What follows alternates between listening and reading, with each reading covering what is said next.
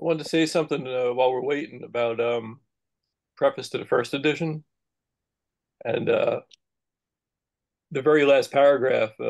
Korzybski says his heaviest obligation was to his wife, the former Amira Edgerly, and he says a lot of nice things about her. On eBay, I came across a first edition that I think is it's signed by Korzybski and Mira, like November. I think it was published in October of 33. And I have the signed copy from November of 33. I thought it was interesting, but it's signed by her as well, which I thought was cool. I imagine she probably made some contribution to the work, if often unacknowledged in those days. Yeah.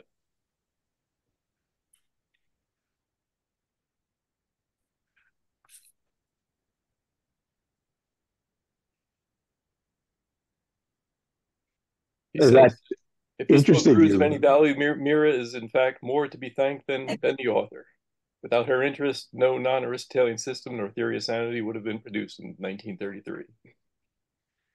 Yeah. My kind of guy. Yeah. Well, it's pretty complicated. I mean, if you're interested in the life of Mira and Alfred, Bruce Kodish in his Korzybski biography covers that in depth based Yeah. on personal letters and stuff. And it's pretty complicated. Well, It's it was not his as book that inspired me to get a first edition because he goes into how carefully Korzybski like even chose like the paper and the font. He chose yeah. the paper specifically, and I thought it was interesting. So when I came across the first edition, I was like, "Oh, that sounds cool. I'll get that." Was there a premium for it for their signatures? Say again? Was there a premium because it was signed? Um, I mean, yeah, it was more than regular amount. Yeah, it was a Right. couple $100 though. Yeah. Oh, yeah. Okay. Can I just before we start recording? Hi, everyone. I just Uh, want to show you something I got from an estate sale in Milwaukee, Wisconsin. And this was from the home of Fred and Usinger, and I don't know his wife's name, but he started this sausage company. Um, and it Yes, says, they did. I just got I sure that. did. Thanks, Jackie, just got that. I'm from Milwaukee, so Oh, cool. Anyway, it says behind every success, it's a trivet. yeah. Mhm. Kitchen. It says, behind every successful man stands a woman telling him that he's wrong. Oh, that's good. Thanks, everyone. Good to see you.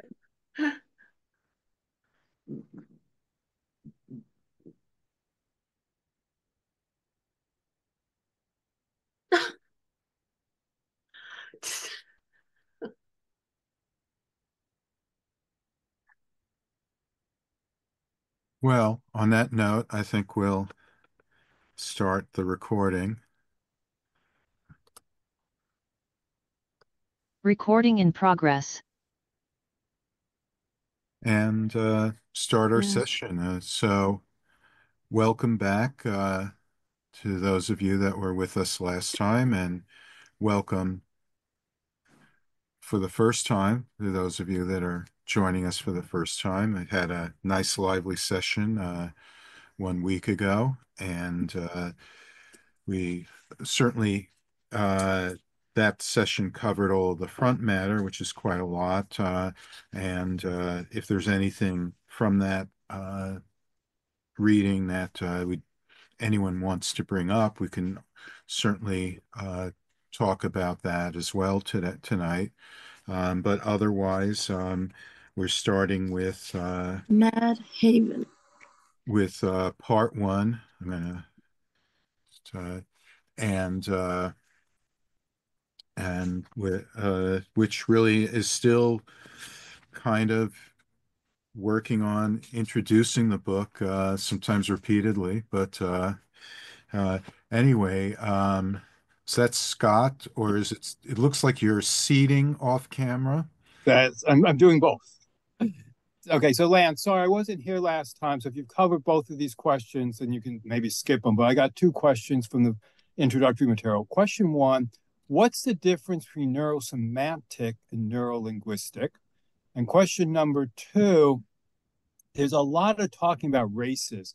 And I was hoping he meant the human race versus animals, but unfortunately, in some of the prefatory material, he specifically about white races. So I'm just curious. I saw in your introduction, you did kind of say, well, stuff was a long time ago.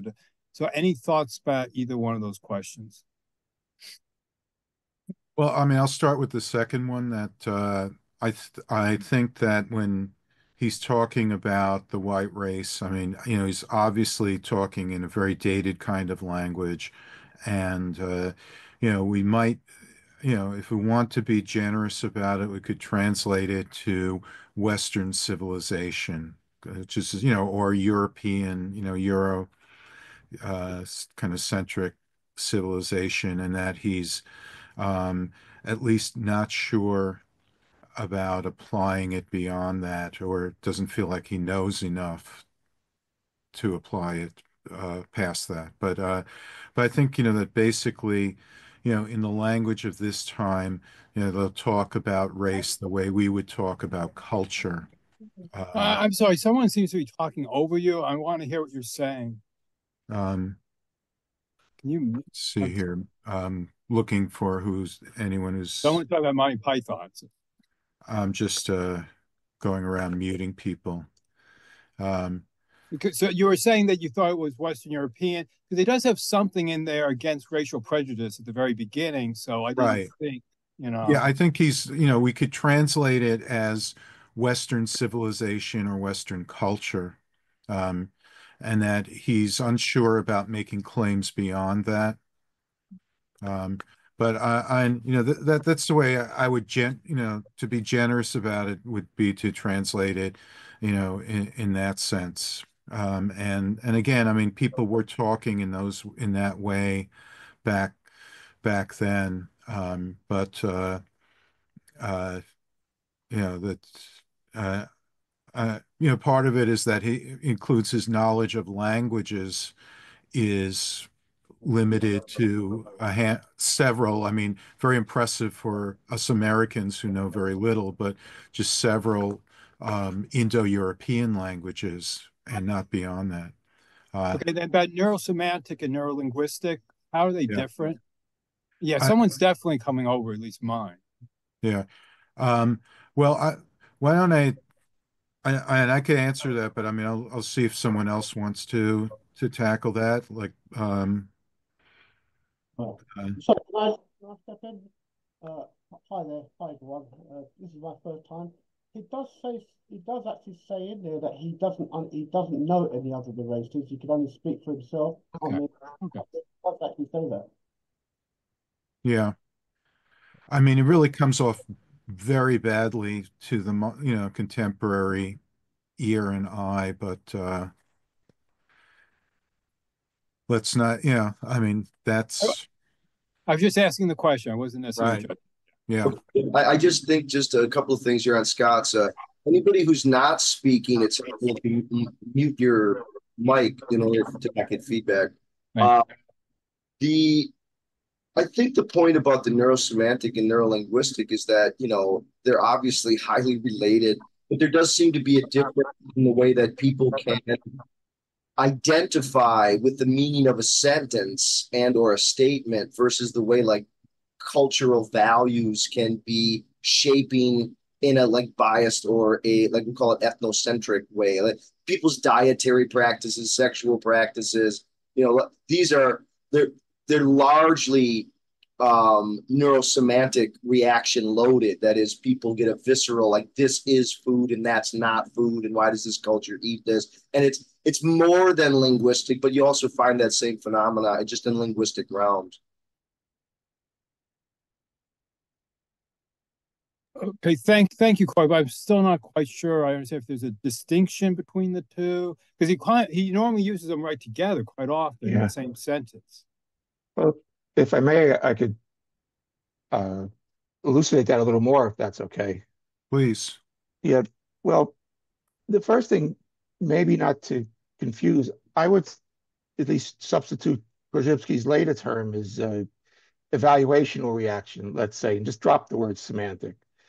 So to look at evaluational reaction and neuro linguistic and neuro evaluational, well, the neuro comes as his first focus, is that don't propose to consider language without a nervous system. There's no language without a human nervous system because, the papers don't matter unless a person's reading it. And people have to have nervous systems if they're alive. And the neuroevaluational, again, evaluational has to do with our entire reaction to words and language and other symbols, and whether we breathe or cough or consider everything that goes on within our skin is considered a evaluational reaction. And neuro, again, implies if you're going to change it, if you're going to have it, if you're going to consider somebody else, nothing without at least the nervous system, but of course, much, much, much more than a nervous system, but at least that much. Okay. Um, I mean, just to that, I mean, it's absolutely that, these things don't exist except, to acknowledge the biological component, and semantic is not just language, as the others point out. It's all of our symbol systems, but also just perception itself is included under the semantic. Tiffany. This got me when I was reading, I was thinking back to what Corey brought up last week, and I'm trying to reconcile it to make sense. So when he does this pretend slapping of his student, yeah, yeah, it still resonates with me because it is very odd. But Corey brought up, well, how, or well, I should say what I interpreted as Corey bringing up was how could he, with all of his background, not anticipate that his students would have that automatic reaction? So we have the trigger, then we have, an actual bodily reaction. So I don't yet understand enough. Like I've been trying to understand for him, there's a stimulus and there's a response, and that equals the reaction. But I mean, for him, the actual visceral response sometimes is primary, right? So wouldn't it be expected that his students would then have that actual shocked visceral response to seeing a female student slapped? Yeah, that's the neurosemantic environment right there. I mean, they've been conditioned by their culture to see that and to jump to conclusions about what that was. And of course, he knew that they were going to react that way. That's why he did that as an illustration. But then he wanted to say that they didn't really have the right context. They didn't have all the facts. They went in a kind of intentional way rather than an extensional way, and they didn't follow up with what was going on. Now, when Jackie last week brought this up, and we sort of chased it around. I mean, what I was trying to say was this, and this is what Gregory Bateson's disagreement with Korzybski was. So I know this is a little technical, but I mean, Korzybski says if you have rigorous enough training, you can delay your semantic reactions in order to have more sanity. And Lance then brought up the interesting example of like science fiction, where these people, this sort of dystopic worlds where people have been able to completely purge anything like a non-delayed reaction or whatever. And That's not dystopic, by the way. okay, That's actually utopian. whatever, it's Clockwork Orange and stuff. But I mean, I think the point that Bateson was trying to say was that in movies, when we experience dreams or when we experience movies or when we go to plays, what we want is the ability to get lost in those. That is, without the ability to identify, you'd never cry at a movie. You'd never cry at music. You'd never really be emotionally moved. Instead, you'd go, oh, look at little pixelated lights that are up there on the screen. I'm abstracting and treating them as if they're somehow real events. So, I mean, there's a sense in which the whole realm of fiction cuts against a lot of the arguments that Korzybski's making, at least for Bateson's perspective. Well, he also made the distinction between overt and visible aspects of these evaluational reactions and internal. Like Corey, I agree with you that, and I forgot who was just asking that question. I'm sorry. Tiffany. Tiffany, that the internal, let's say, visceral responses are not controllable much. They happen. But if you're sitting in a chair, perhaps, and you're experiencing them, but you're not throwing a book or making overt actions or taking actions, that'll put you, let's say, in a more flexible position to consider what's going on here. I'm in a class. I know what this guy's up to. I know what he's trying to do, and wouldn't mind holding my breath or jumping. That, like you said, can't be avoided. But what are you going to do about it? Could you at least wait a bit before you take external actions that might have other consequences other than entirely yourself?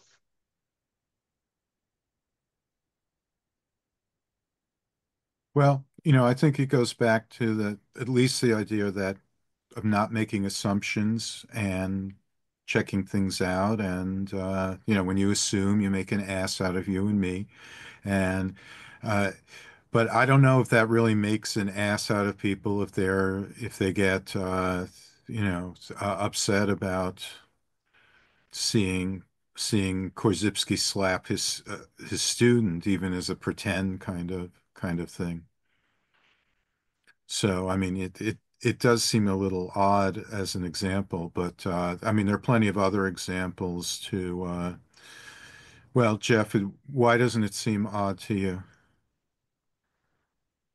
No, I was agreeing with you. Oh, He, in my opinion, he just asked too much and went too far. He has some great other examples that are right. much different Yeah, than that. Like I was saying, I mean, everybody puts their pants on one leg at a time, including old Alfred. I mean, he is not innocent of lots of stuff perhaps he wishes he didn't say later in life, but so it goes. It's good for yeah, us to consider that he lived and died and drank and did everything else that everybody else did, no matter how far he went in his system and his formulations and everything else. But his life was full of stuff people in Charlotte Reed and others just didn't want to talk about. yeah. Yeah, it does remind me of something we're seeing more recently where a teacher will have a prearranged thing with a student where the teacher kind of scolds and punishes a student for doing something that they didn't do. Accuses them of doing something that it's obviously they were not doing, and sends them to the principal or something, and no one in the class says anything, and then the teacher then turns and uses as an example of how people sort of kowtow to authority and just accept injustice, where they, may pay lip service to protest and standing up to things, but don't actually do that.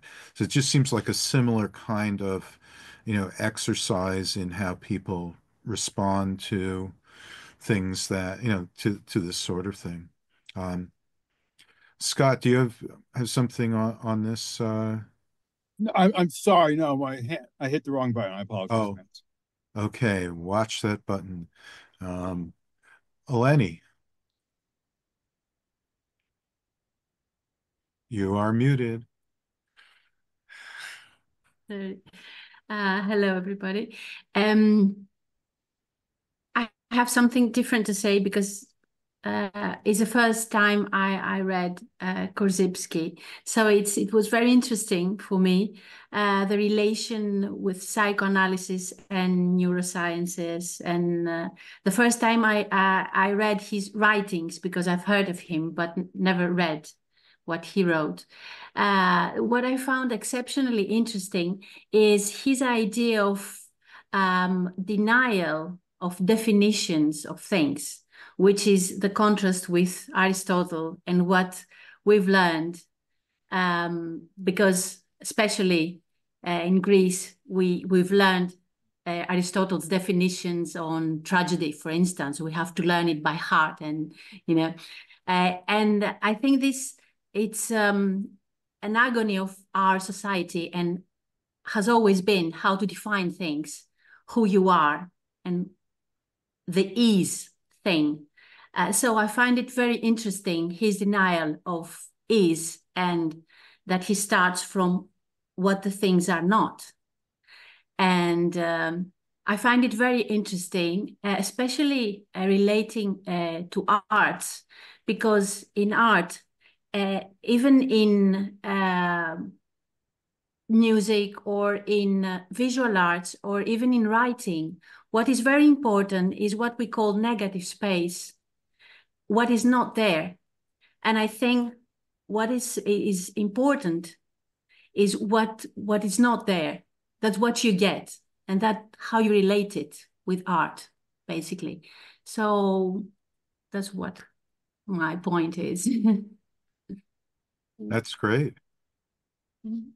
Um, on the point about definition, I would point out, this comes up in I.A. Richards as well, and Neil Postman wrote about this several times, uh, and it's this whole idea that we're taught from when we're young to learn what is the definition of a term, and that is utter nonsense. Yes, And everything, a definition of everything. We have the need but to but the give. thing is, the definition is the problem as opposed to a definition, because Mm. there is no definitive source of definitions. You could say, what is the definition of tragedy?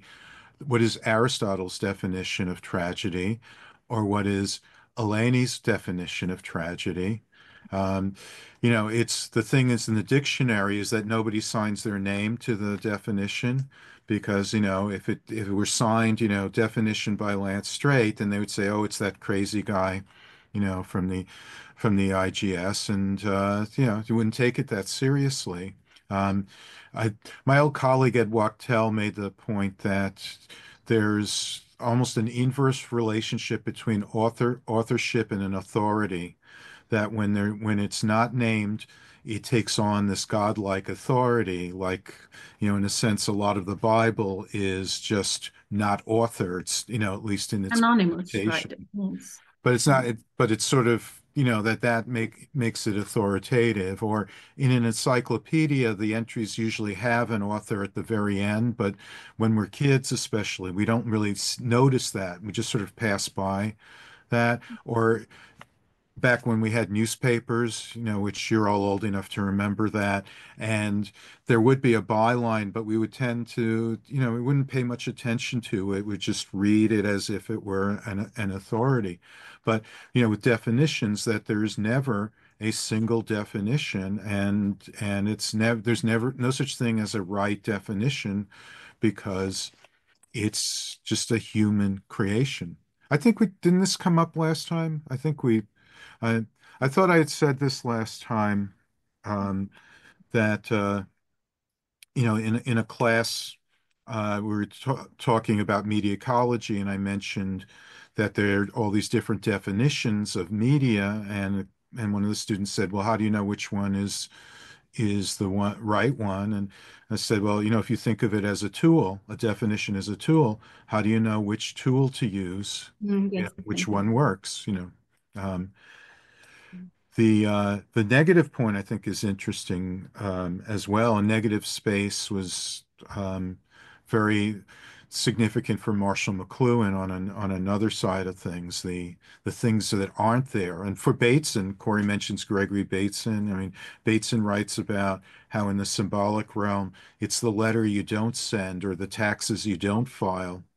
Um, the things you don't do have meaning that they don't elsewhere. I don't know, Corey, if you want to talk to the negation. Again, I appreciate it. I do think that is, I agree with Eleni that that's one of the more interesting parts of this early section is that what he grounds it all in what he says is this fundamental principle of non-identity, where he says, whatever I say a thing is, it is not.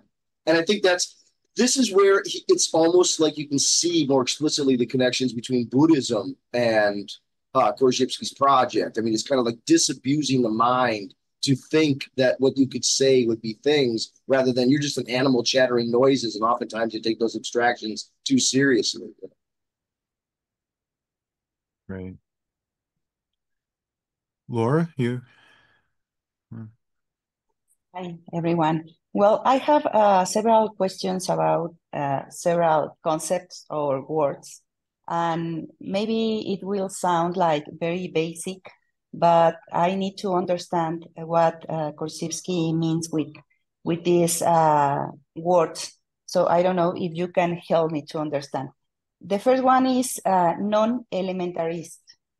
I don't understand what is the meaning about this phrase or this concept. The other one is multi-ordinal terms, and especially how can we apply Korzybski wrote about the word yes, like an example, but I don't understand how can be applied. And the last one is semantic aphasia. Okay. I don't understand that one. Thank you. Okay. So the first one is non-elementalism. Would someone like to tackle that?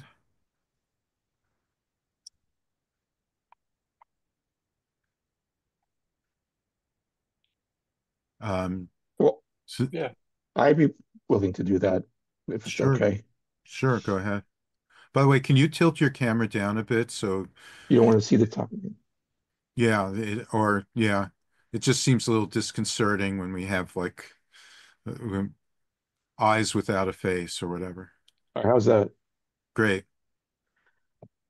Well, I guess from a definitional point of view, before we get into how it works operationally, from a definitional point of view, non-elementalistic applies to certain terms that um, aren't found in, let's say, objects that you would pick up or bang around or move, and it could lead into a lot of evaluational troubles. Let's say one of his favorite ones was the word mind and the word, body. You might mention the word mind, and maybe you'd consider something between, your ears, the brain, let's say, and if you talk about a body, maybe the rest of you inside your skin, but not exactly your brain.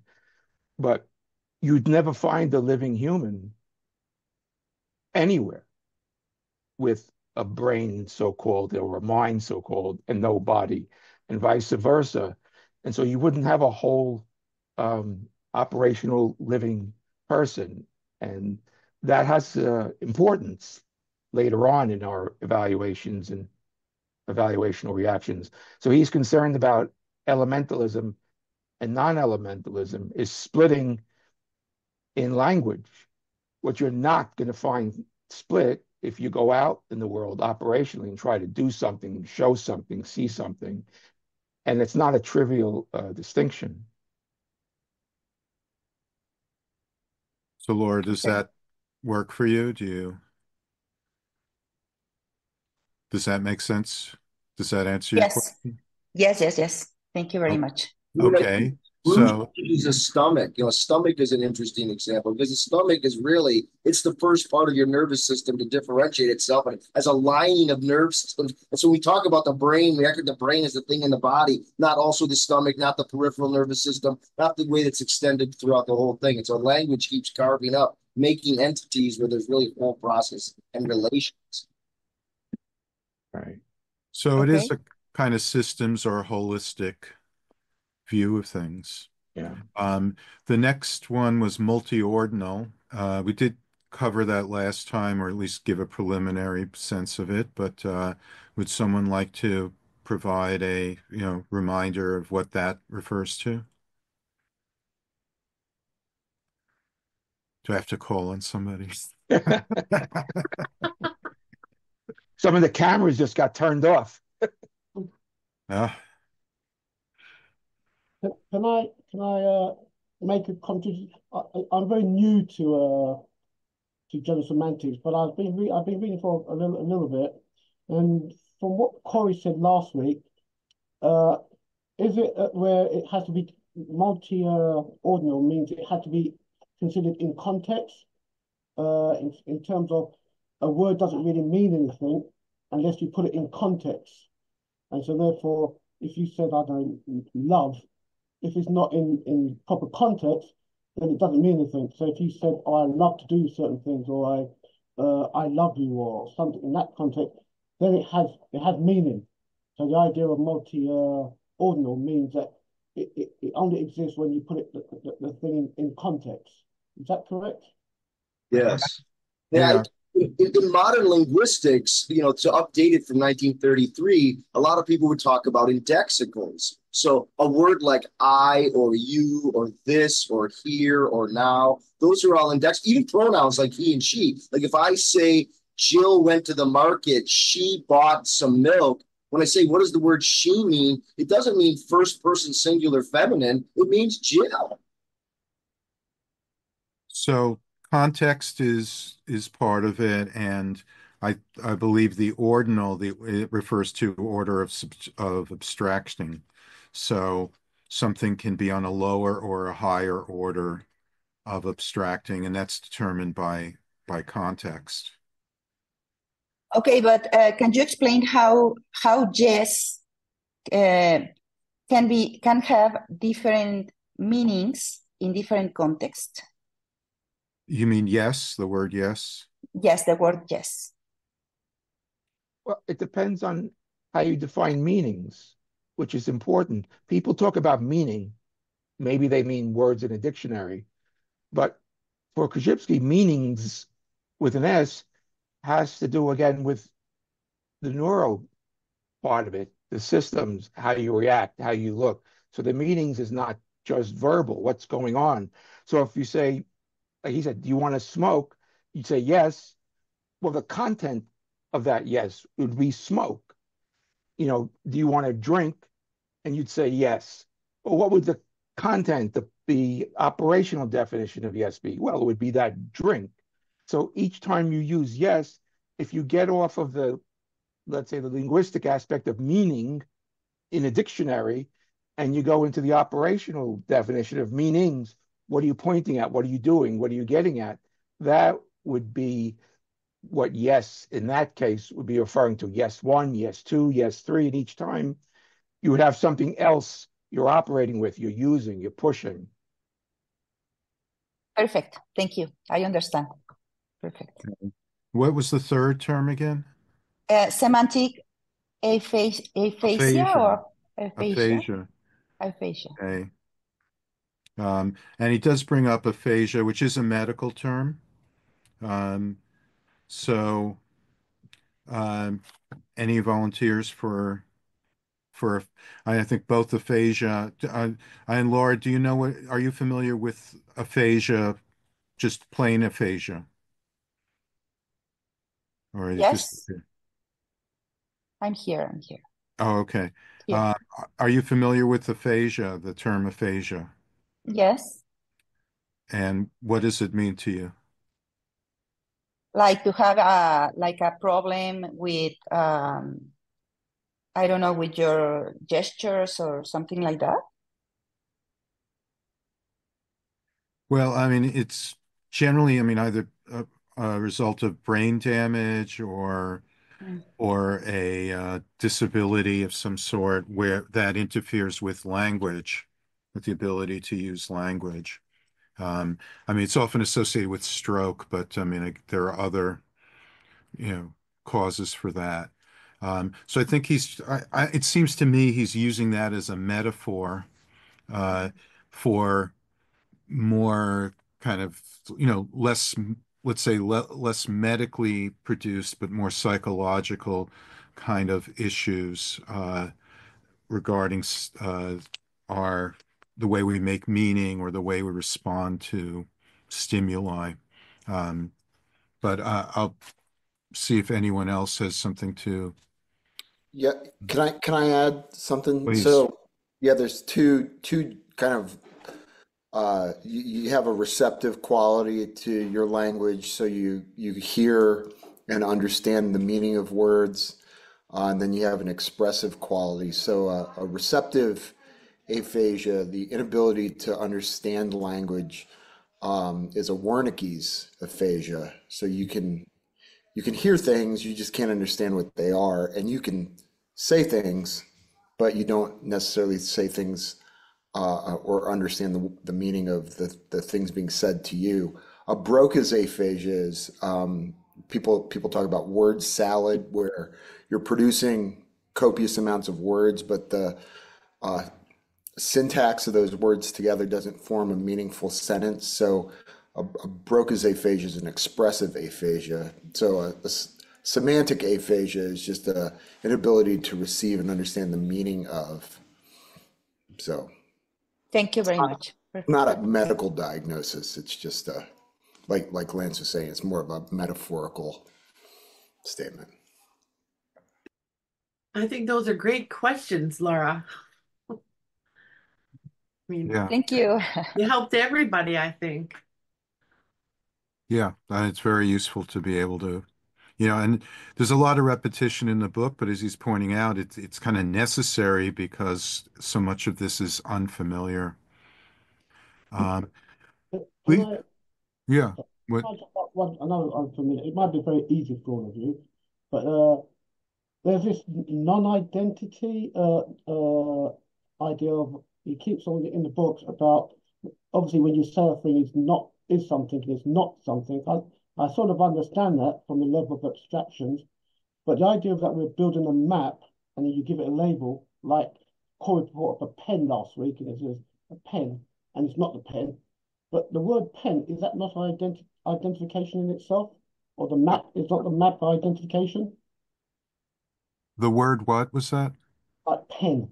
We use the word pen and Pen, yeah, pen, P-N, but pen. is not the word P-E-N, even though it's a map to what's happening in the world, and it's not the thing, but is the word pen not identification in itself? Yeah, Or that's, oh, I'm go sorry, ahead. No, go go ahead. ahead. It sort of weaves into what I was going to say. I mean, Lance and I just held up pens and they were different, but like I'm just noticing the nature of the recursiveness in what we're talking about. Because when I raised my hand before, it was still on the thing about the negative space being important. And we were talking about a kind of power dynamic of a teacher and a student in that scenario. And then if you think about in terms of culture and the worlds, we all have these different worlds. Calling a policeman for help is not a good idea in some situations in neighborhoods. Um, so this the nature of what we're trying to pin down, it is helpful. I'm still like I'm really in this place of scholarship that is elemental and ones that are more of the Western science lineage. So this dialogue and the tools of language and study, it's all it's moving.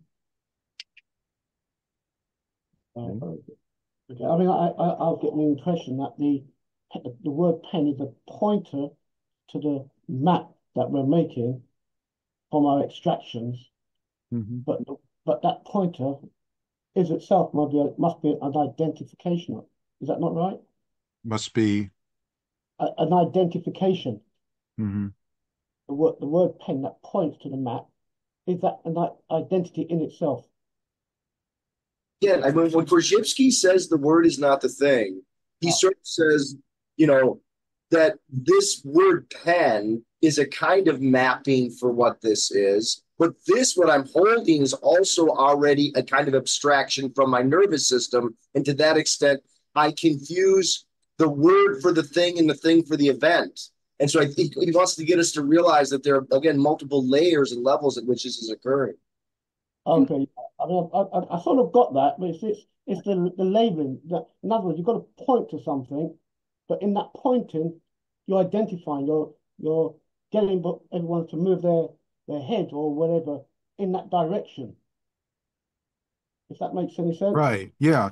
And we say pointing as, like Okay, a label. symbol points to an object, you know, in the sense that it stands for an object, but in a very literal way, very young children, when they're learning language, actually pointing is precedes language acquisition. And it does, what it signifies is like when the little child points at something, there's a kind of theory of mind going on where it's like we recognize I'm pointing at this and you're going to look at it, and we're both looking at the same thing. So it's, in a sense, there's the meaning, the before the symbol itself is there, um, when it comes to pointing. So the word pen points to the object, which exists, as he puts it, on the silent, nonverbal level. It exists on the unspeakable. I always think of Lovecraft when he says unspeakable, but on that kind of level. I know Corey would point this out as well, that Dorothy Lee, the anthropologist, um, goes even further to say that it's not just that the word is not the thing, but the thing is not a thing except that we have the word for it, or otherwise we wouldn't recognize it as a thing. It would Yeah. just be part of the environment. The fact that, we talked about art earlier, the fact that it's not negative space, that it's figure, not ground, has a lot to do with the fact that we already have the name for it. That thingifies, that makes it into a thing. Um, Dorothy Lee didn't really publish all that much, but uh, um, was it Freedom from Culture, Corey? Was that the name of the group Yeah, of essays? Really yeah, a worthwhile reading. yeah. The essay is called Symbolization and Value for Freedom and Culture. I just want to maybe say, this. See, the difficulty with saying that this is a pencil or say that this is a pen is that when I call it a pen, I bring it into a recognized semantic domain of meaning. Whereas when I call it a plastic item or something cylindrical, or when I say it's a piece of garbage, that it'll be garbage in a landfill longer than it served as a pen. Now I start to open up semantically the way I'm understanding what it is according to the language I'm using. And Corey, I love that because I just want to bring it back to when I was teaching young children in academic settings. So about learning and where, how we get along together and what we know. And it's really easy, the kinds of words that are concrete and you can hold up.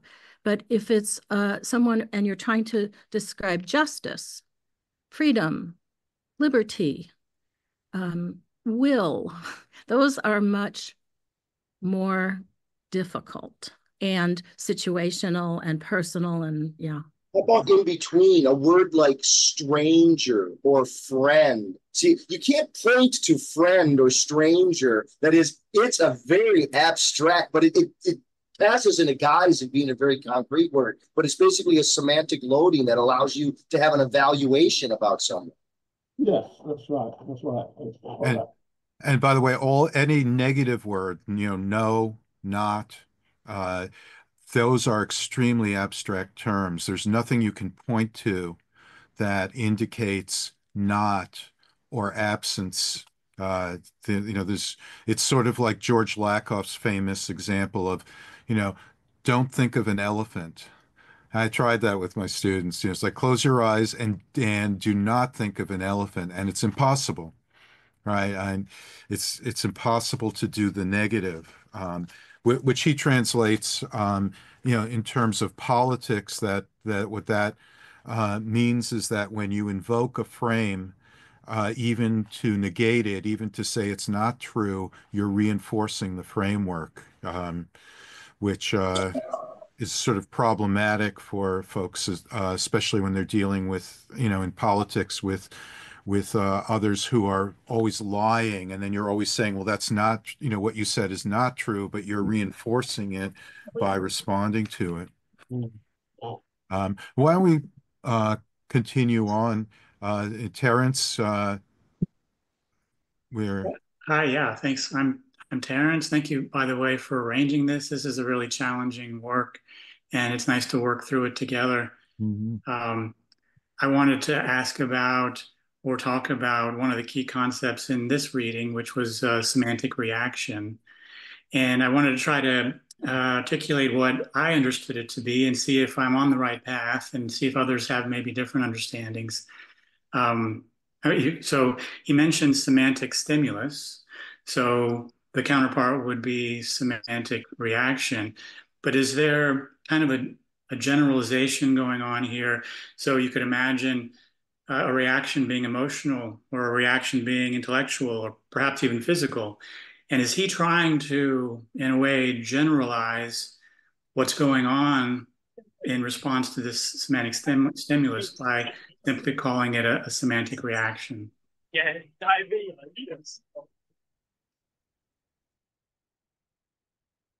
Somebody want to respond to that?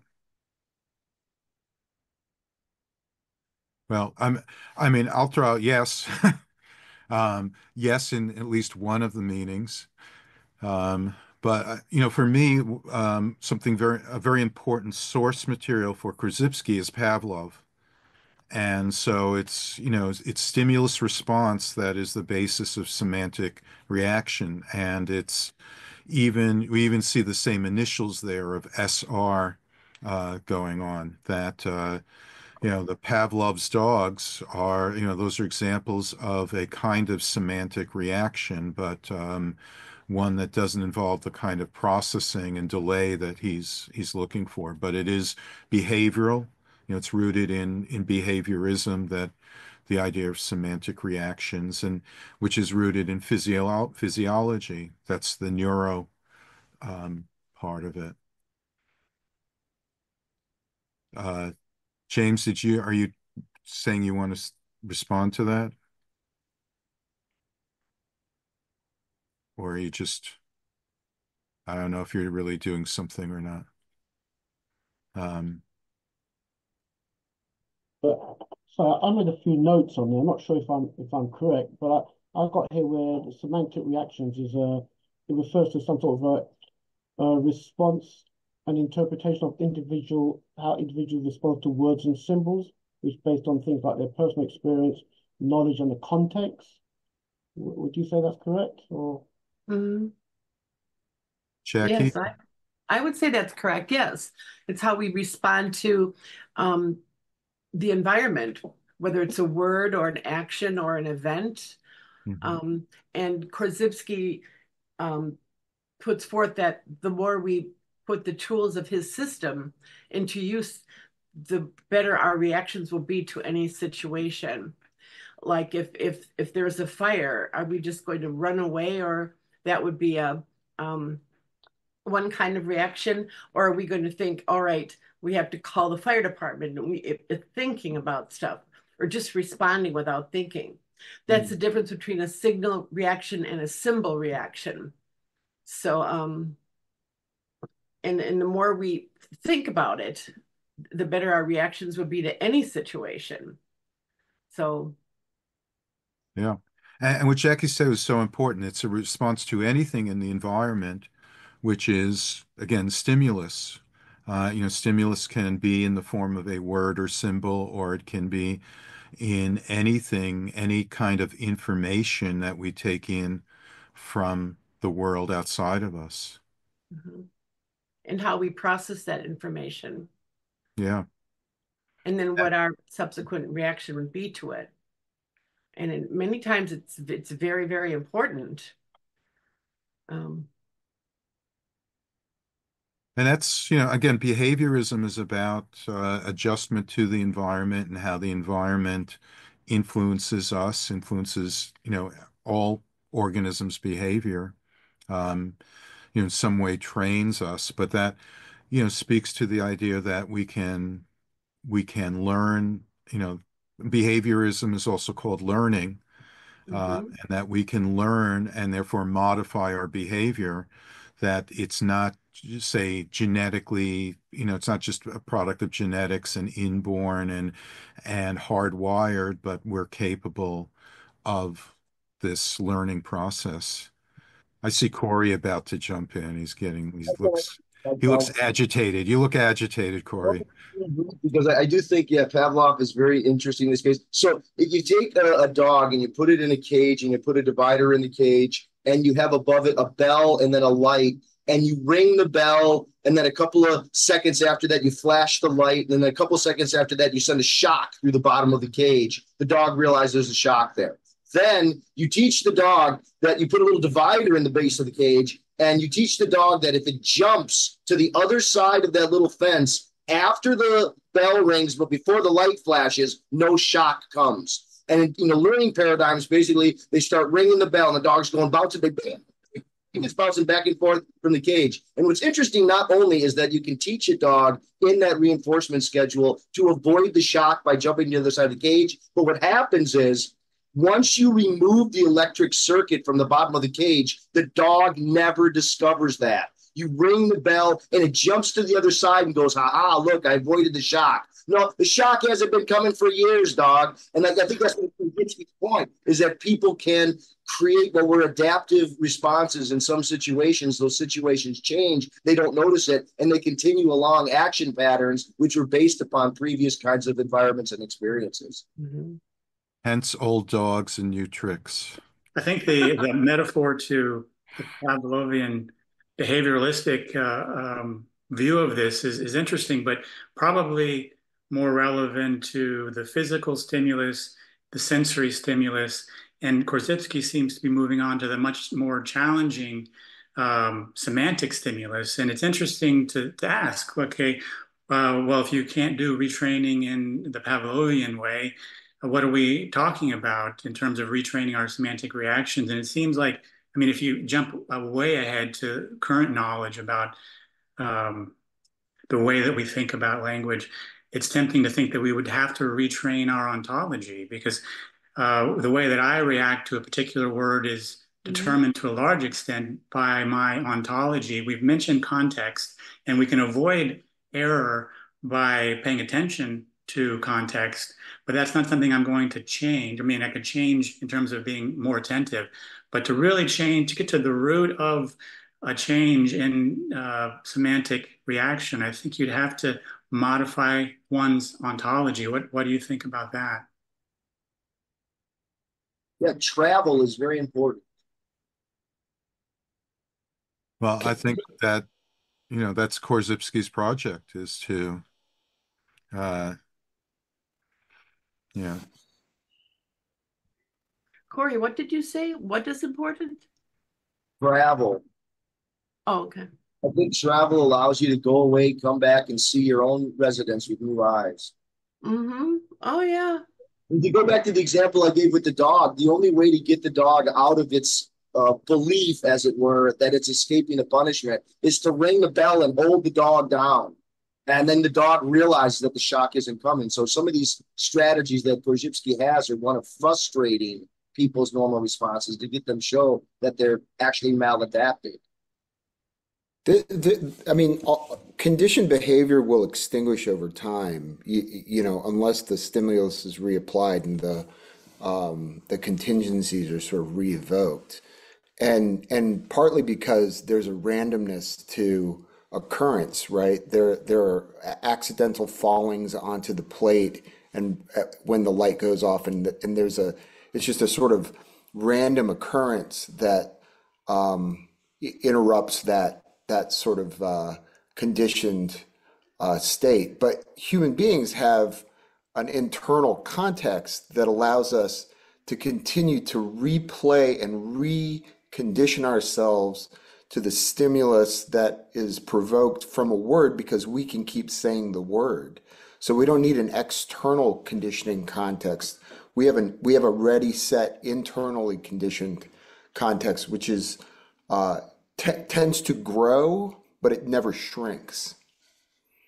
I love that point, Ernest, but I'm also remembering a story I received once about a family who, in their family, the culture was we only wear white socks. And after generation, they only wore white socks. And then one of the kids wore black socks. This was not that long ago, maybe 20 years ago. And they said, "What are you doing?" And they found out that the reason they wore white socks was that the dyes in darker colors, when the immigrant family came over, weren't set and they would bleed. And so there was the culture and the genealogy and the technology at play too. I mean, there's just so many contexts all the time. And that's where you put things like tradition and mythos and all of these things that kind of reference, it treats today as if it were yesterday, And there's a sort of assumption of continuity between today and yesterday, that as things were, as things are today, so shall they be tomorrow. And that concept of a constantly changing process, that I'm a process that's constantly evolving and the world is a process that's constantly evolving. And so this idea of rechecking by wearing black socks every few generations, right, ends up being more functionally useful. That's why I don't have the can of cranberry sauce at Thanksgiving anymore. We have fresh cranberry sauce, because that other stuff doesn't taste very good, even though it's a tradition. Hey, Laura, you're next in line. Thank you very much, Lance. When you were talking about the word "no" and the definition or the understanding we have about this word, I remembered the one term of Korzybski, which is unspeakable. So can we say that this word or these terms like "no," or maybe the metaphysical terms like potentiality, act, um, um, are related with this term, with unspeakable, or when we talk about unspeakable, we only speak about feelings. I'd say not just feelings, but and there's a sense of feelings as opposed to named emotions are something outside of the linguistic or realm, but just the physical reality, material reality, things that are go beyond what we can describe in language or experience through language are unspeakable. Sort of like Wittgenstein, whereof we cannot speak, thereof we must remain silent. Okay, thank you. Thank you. Will. Yes, thank you. In chapter 2, I believe it was on page 31, 32, something like this, he starts talking about semantic hygiene, which I thought was a really interesting concept. He actually mentioned the word mental health as well, and of course it's a big part of our culture in North America right now.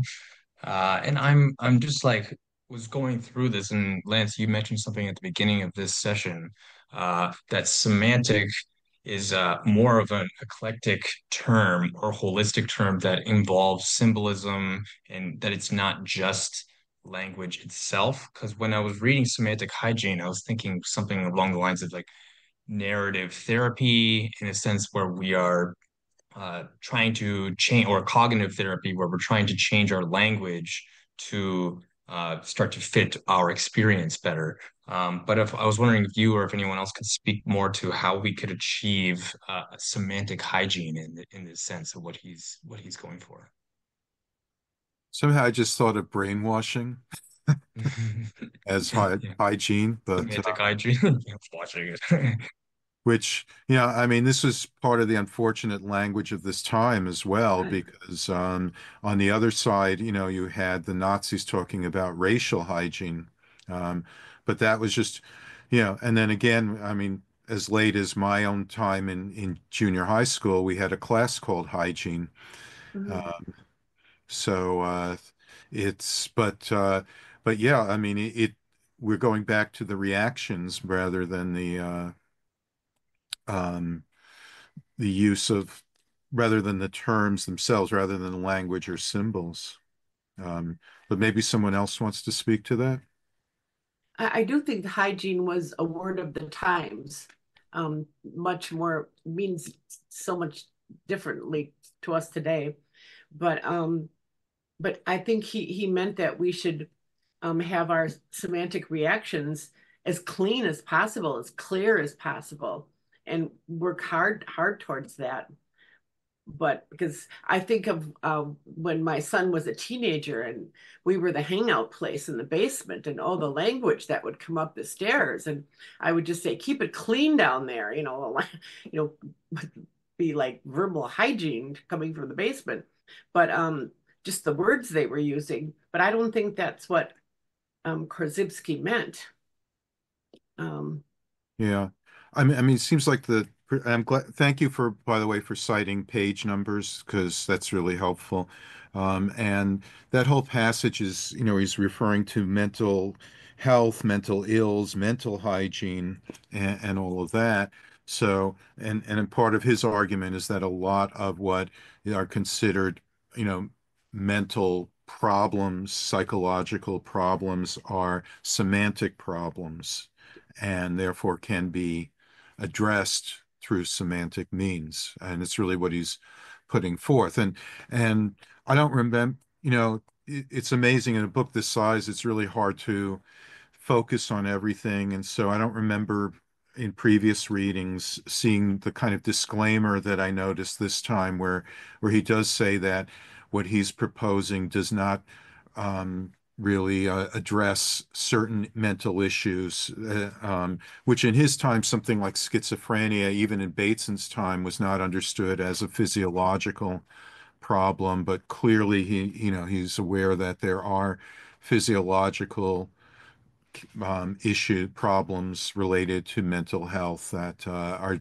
need to be addressed differently, but that um, a lot of these, and I think we could probably categorize them in Freudian terms as the difference between neurosis and psychosis, that mm. this isn't going to solve psychotic uh, problems, but a lot of neuroses can be addressed through semantic health, if you like, or hygiene, or and in much later time, Postman used semantic environment and talked about polluting the semantic environment. Mhm. They're kind of equivalent ideas.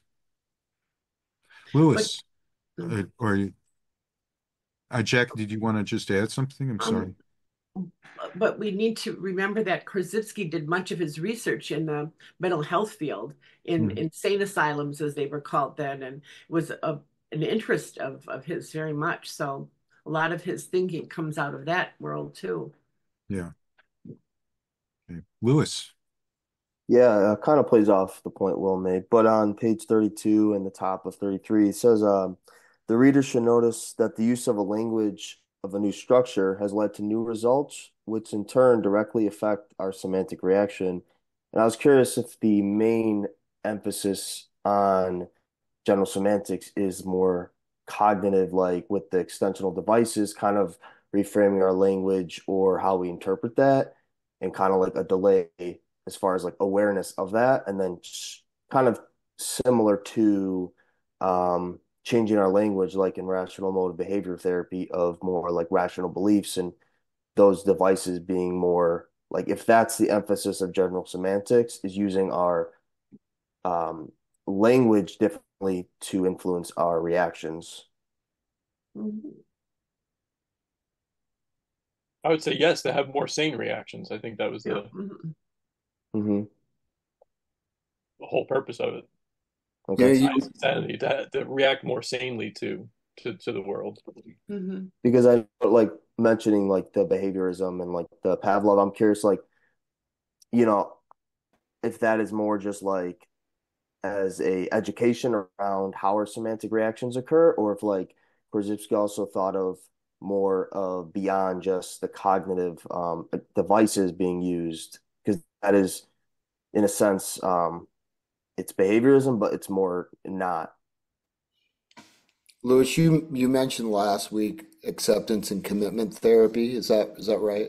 Yeah, yeah, So these devices that Korbitsky offers up are effectively analogous to cognitive diffusion strategies.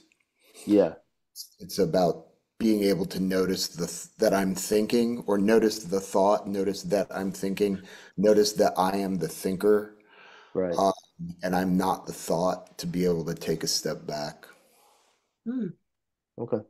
That's the effective analog. Yeah, yeah, and I see that actually very very clearly. I read this. That's interesting as a matter of translation there. Mhm. I like Uh, it. That's good. Uh, I will note, because you mentioned behaviorism, that this is, of course, when you get from Pavlov to Skinner, they treat the mind as the black box, and this is not that kind of behaviorism, that was, a fundamental error on Skinner's part, and that this is closer in a sense. I gave a talk about this at the recent symposium that, can see the behaviorism of George Herbert Mead and symbolic interaction as looking at thought as behavior. And that's really, Korzybski is getting at the very same idea that it's neurological. It is something physical. It's not a black box that we have to just set aside and not deal with. And also non-intentional. Mhm. Okay. Jason. Hello. Can you hear me? Mm-hmm. Thank you. As I too uh, am focused on the basics, trying to keep things simple. And as far as the terminology and meanings chapter, Korzybski goes into structure, the word structure. And um, when I first think of the meaning of the word structure, I want to think of it as the word context. But here I see in this chapter, Korzybski uses the word context, and so they don't seem the same. So my first question was whether someone can perhaps differentiate between the two for me, please. And then secondly, um, on page 29, Korzybski talks about structure, says, in fact, because the objective levels are not words, the only possible aim of science is to discover structure, which he has in italics, which, when formulated, always simple and easily understood by everyone, with the exception, of course, of very pathological individuals. And then we've already seen that structures be considered as a configuration of relations, and that relations appear as the essential factors in meanings and so of semantic reactions. And so my understanding, and then lastly, Korzybski, he on the next page, 31, he talks about structure, and he first mentions that he says all the issues involved in the present work are of necessity interconnected. Thus, order leads to relational, or order leads to relations, relations to structure, and these in turn to non-L meanings and evaluations, which are the fundamental factors of all psychological states and responses, called more specifically semantic reactions. So he seems to tie it all up there as well. And for that particular paragraph, I was hoping for maybe a simple example. Mm. Thank you. Well, somebody want to? I mean, I think the simplest example that he has, it's in various places where he's talking about something like there's New York, Chicago, and San Francisco, and that the object of our knowledge is structural relations rather than some things that are there independent. And depending on how well we're mapping, we're always going to have New York over to the east side, and then Chicago is going to be a little bit to the west, and then San Francisco is going to be the west. And so, in that sense, it's like that we have again maladapted maps and semantic reactions that are inappropriate to our context if we don't have the structure right. Sure. I see the order, relations, structure, and then yes, wraps it all up then into a possible semantic reaction. I think Jason wanted an example more, like how could you put that in the real world somehow? I like the map I mean, analogy.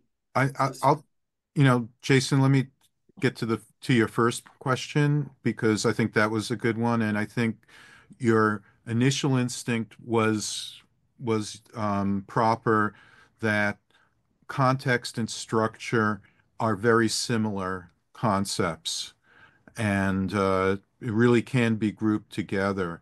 And so, if you want to um, tease out a distinction, context tends to largely be understood as something external to what we're dealing with, whatever the object of study is, where structure, we're talking more about something internal to it. Um, Although that is elementalistic to make that kind of distinction, which is why ultimately we're talking about the same kind of thing. Uh, but that, and we can also see again, going back to source material, that, he's kind of very much inspired by Einstein. And what does Einstein say with the theory of relativity is that there is no absolutes there. There are only relations, but relations are the objective reality. That is really, key. And so what we can know, and what we can understand about anything is its structure, rather than, if you like, its content or its, absolute quality. And so structure for him becomes this key term. So we're talking, where we get the structural differential uh, of things. So, and as Corey used that Korzybski's illustration, I mean, it does involve order. Interestingly enough, by the way, if you follow the theory of relativity, that doesn't work for quite so well. That you can't, that the order of things in space depends on your position in space, and that there's conceivably a place where you could be where it goes Chicago, New York. What was the third one again? I forgot. San Francisco. San Francisco. Not to mention, depending on the kind of flight that you book, you could wind up going that way. But it's also true, and I still I cannot wrap my head around this, but that the order and time of things, the sequence in time changes according to the theory of relativity.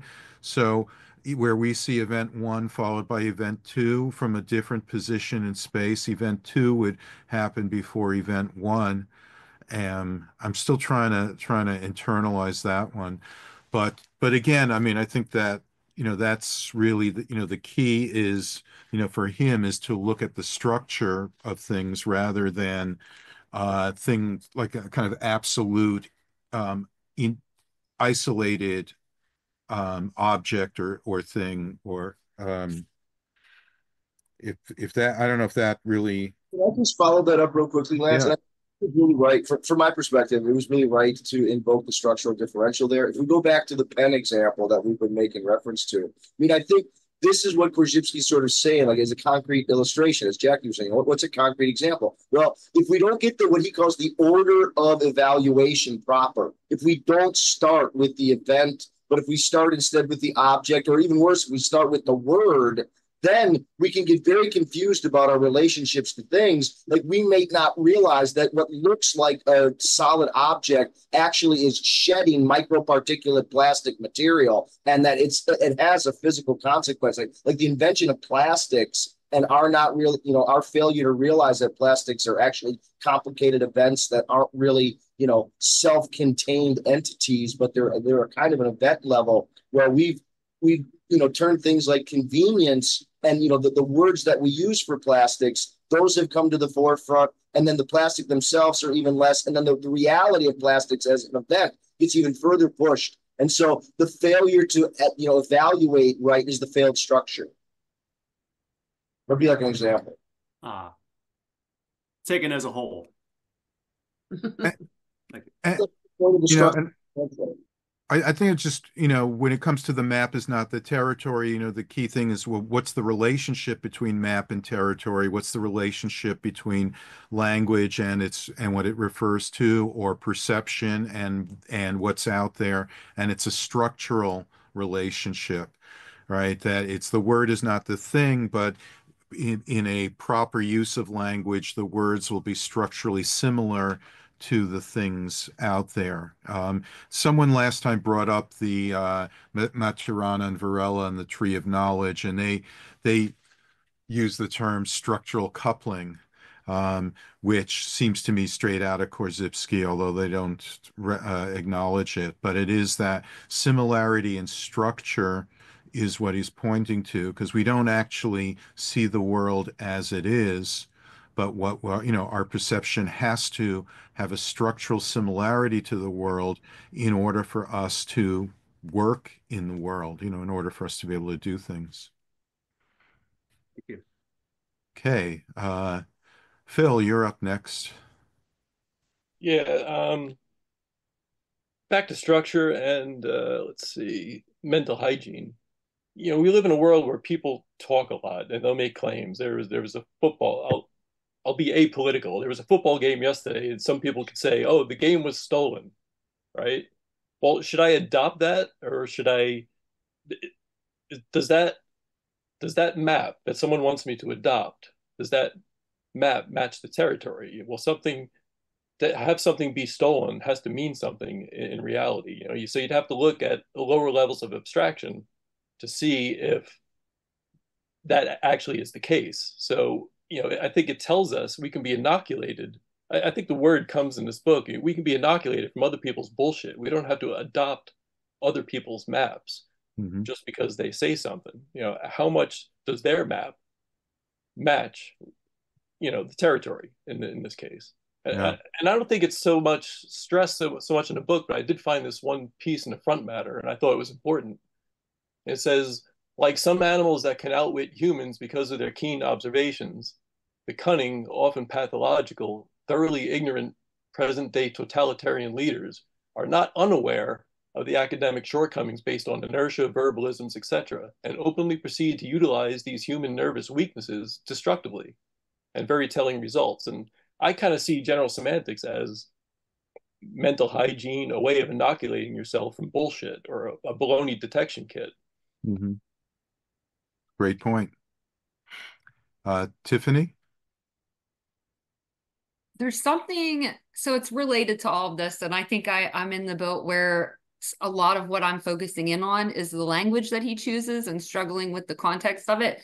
So he talks about copying animals.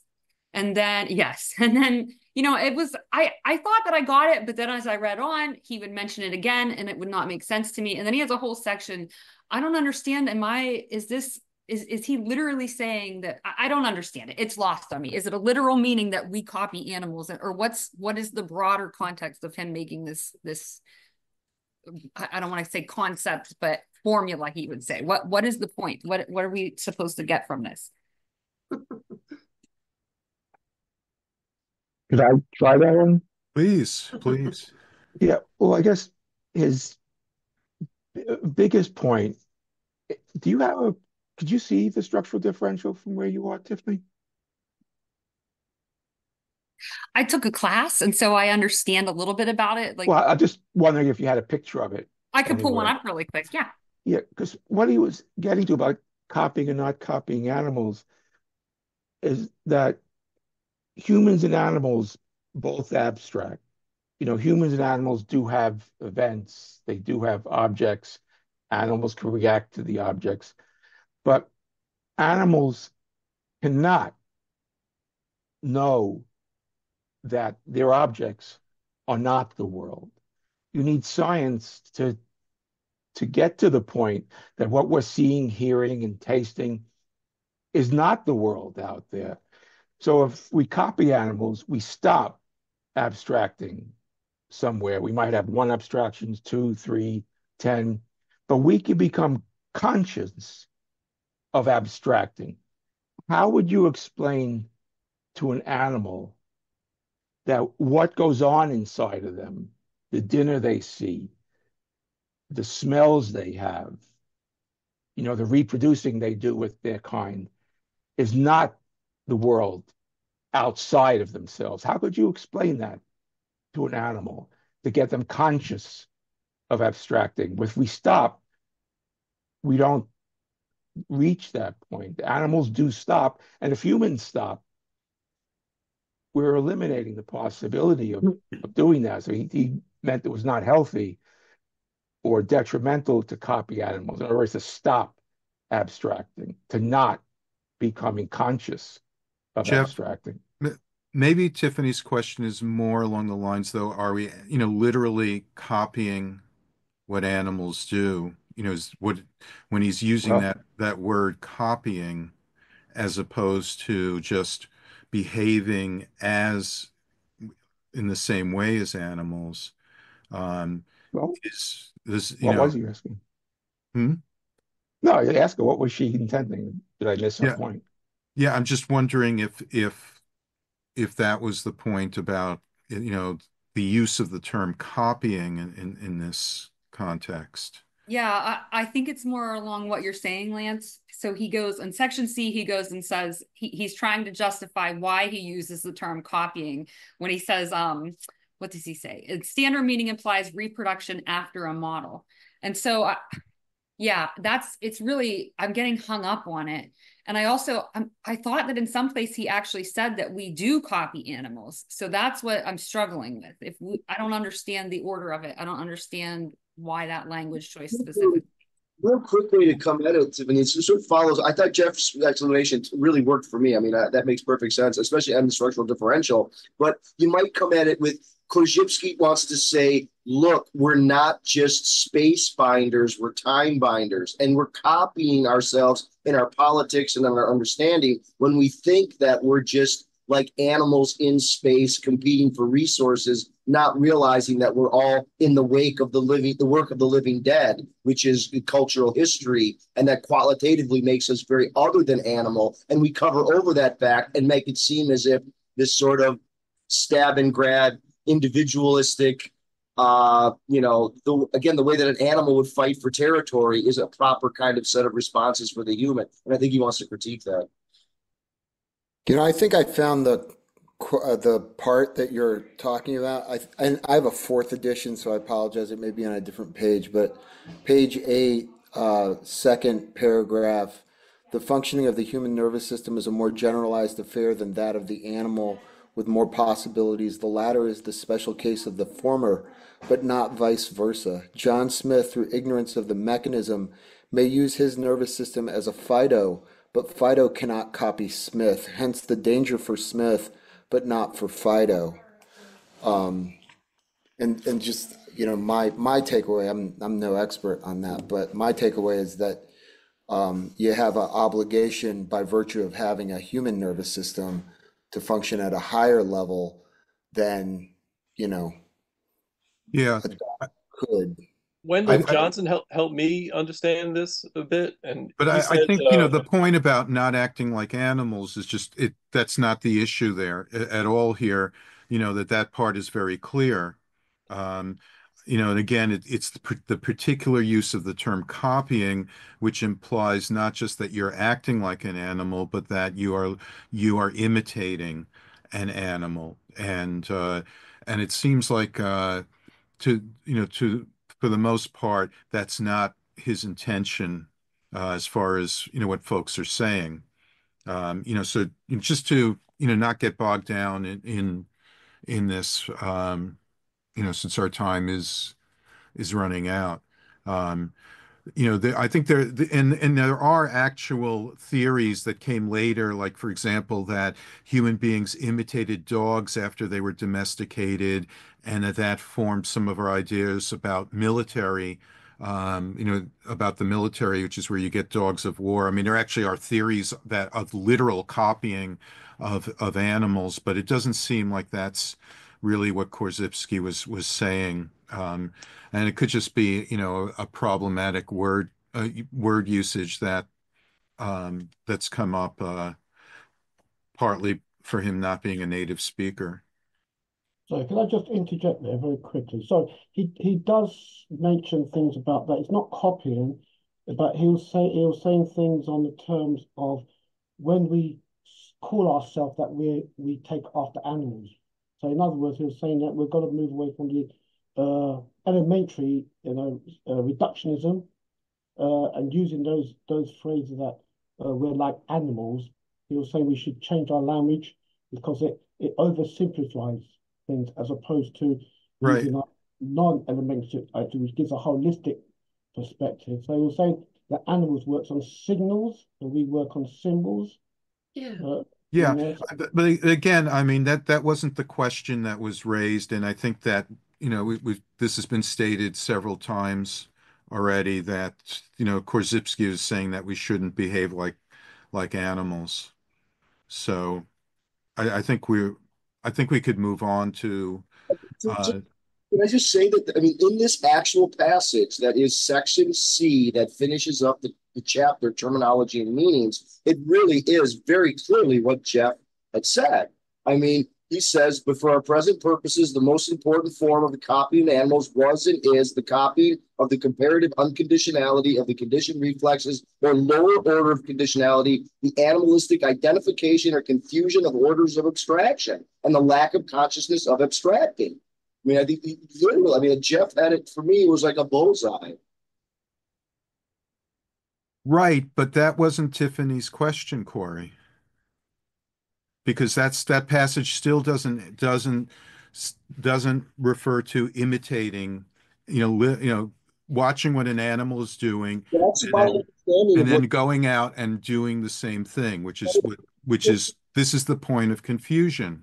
there's more in Manhood of Humanity. I will be honest when he's talking about wealth and how humans have wealth and other animals don't, and it's what it does. Yes, but I'm just saying let's stop this because that point has been made over and over again. Addressing what Tiffany was asking, as I understood the question.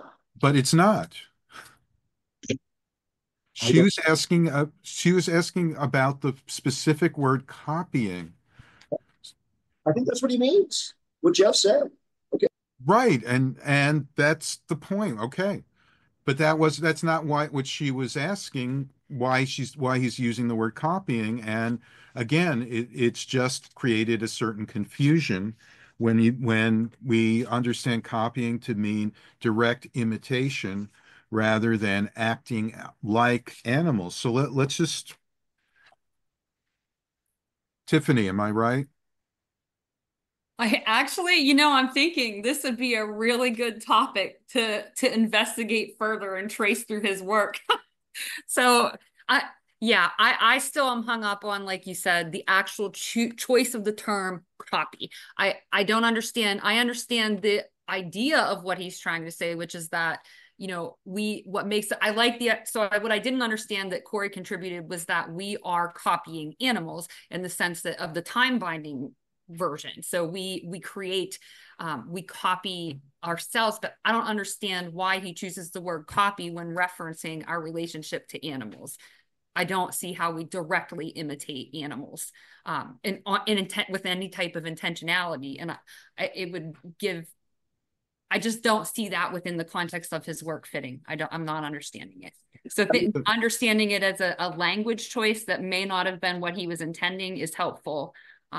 Like when Jeff pointed you to the structural differential, notice the structural differential angst, and then there's the animal object on the side. What Yeah, Korzybski, Jeff just went over this, Corey. So I'm just saying, that's not what the question was. I think I know what the issue might have been after Tiffany is that we do not intentionally copy animals. He was making the point that this is unintentional, unconscious, habitual. That's at least my understanding that there is not the intentional copying of animals, and that's where the trouble lies. But I don't understand how we would copy animals in the first place when our behaviors are just natural. So the types of things that animals do that humans do, I don't understand why it would be copying in the sense that it would come first in animals and then second to us. It's metaphorical. I mean, let's generalize and just use copying as a metaphor. Yeah, it just means acting like. Yeah, just Like metaphorical. reflecting the behavior of animals, or Yeah. yeah, just a reflection or similarity. Yeah, So copying is the problem word. Yeah, yeah, put an that's index all. on it.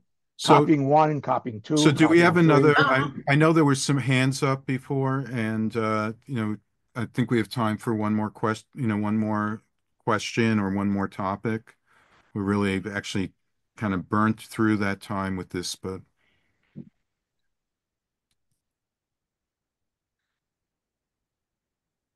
I know Eleni had a hand up. Are you gone?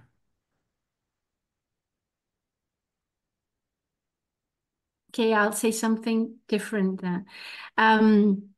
Just a thought that crossed my mind when I was reading uh, about how Korzybski sees the meaning as a much, much wider than the definition of things and trying to see human being as a whole.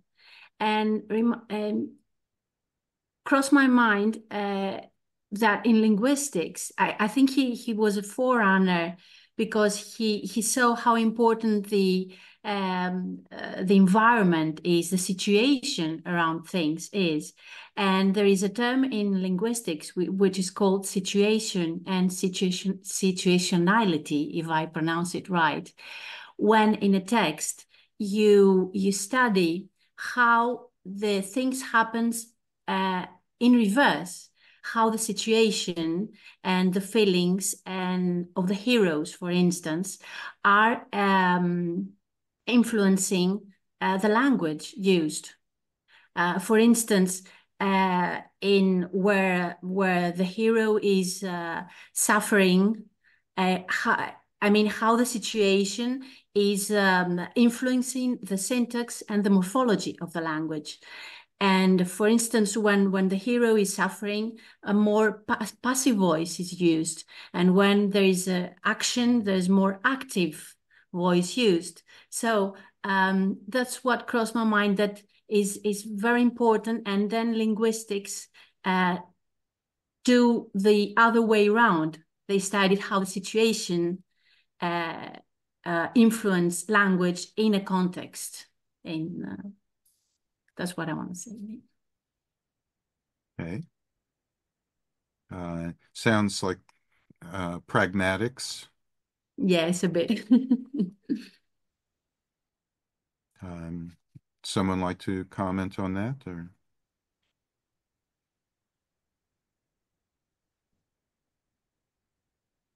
Corey, you looked like you wanted to say something. No, he's insightful. I appreciate it. Well, okay. Any last words? Anyone? Thank you to everyone.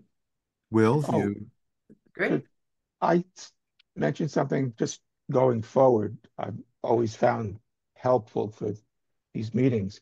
Voluntarily, if anyone wanted to share their email address for us in the chat so we could communicate outside of the chat, and it's only voluntary and so forth, but just if this 90 minutes every week doesn't have to be the only sort of communication, because people have said things I'd like to communicate with it and speak more about if you're interested. So I'm not sure how um, you would do that, my host, You but can it's useful to do that. you certainly can put your email in the chat and I'll do invite that. others too. By Yeah, all means. anybody could write to me and do Yeah. what they want, but it's helpful to Okay. continue this outside of class, if you Uh, wanted to. okay. Will? Yes, thank you, Lance. I wanted to bring up this one point that I think comes up in part, like the next part, and unfortunately I won't be here next week, but I think it was really interesting. Um, I believe it's on page 47. He says, for this author and the present work must not be held responsible.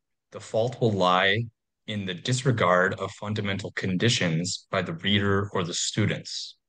So what he, so what he's going And that for is here, and part of this week's reading, but oh, is it? Okay, great. yeah. Yeah. So I wasn't sure if that was this week or next week. Yeah. And I've seen this come up in other occult studies, in magical studies. They say basically, well, if it doesn't work, it's really on you. It's it's not because there's a problem with the work itself. And and so this is my one criticism of his work is like, well, if it doesn't work for me, then I'm the problem. However, I will say that my only contradiction here in myself is that I have found this to work for me. So so I so but it's a one thing that comes up, and I wonder how others who may not find the benefits of this work, how we could approach that idea, you know. They So need to try harder. right. Yeah. Just not enough Well, training. You gotta just keep hitting it. It well, was a great summit. I love that and the alchemy, right? Yeah. And the heroes, we were talking about positionality and who's the hero in the story of Goldilocks and the Three Bears or whatever. That's on my mind because I'm thinking about buying three bear costumes for my little grandchildren. Anyway, uh, I love that idea of us, and maybe this would be burdensome for for some folks, but if we maybe start a Google Doc and post things and share, Scott says yes. If we share things that come up, because it's just like where you're heading, where I'm really interested into like color as a language or reactions to color without getting real psychological and stuff, but just kind of opening it up because we're finding how Lance and Corey, you reminded me of I will bring it back to my grandkids again, how they wrestle. And it's this close relationship. We get to hear you wrestling because we know your relationship and your respect and love for each other and for the topic. So it's fun and it's really rich. This session and your offering is so rich. So yeah, I don't want it to become homework because if you tell me to do homework, I won't. It's that no concept, don't. Oh, so anyway, thanks a lot. Sure, sure. I thought I saw someone else, or maybe not. Okay. Well, this is all great, and we can certainly, what I would suggest is that maybe we hold off on that and go and do the reading group, and then at the conclusion of it, that we can set something up. Uh, but in any event, yes, Scott. I suggest we do the Google Doc now. There's just so much in these chapters, and 900 pages later, 8 weeks later, it's going to be hard to remember. I think that Uh-huh. was a great idea Lisa had. Okay. Just All right. Um, so I'll in any event, our time is up at this point, so I'm going to thank you all for coming and for your participation. And hopefully we'll see you again in 1 week's time as we continue our long march through the magnum opus. See Thank you you, all then. Lance. Lance, could you give us a few minutes? Thank People you. are still typing email addresses. I could Sure. organize them and send them Yeah, to I don't people have to who put it close. in. Yeah, I don't have to close this yet. Yeah, leave the chat open to. But Thank you, everyone. Well, goodbye, everyone. Thank you. Thank you. Take care. Mhm. Thank you, everyone.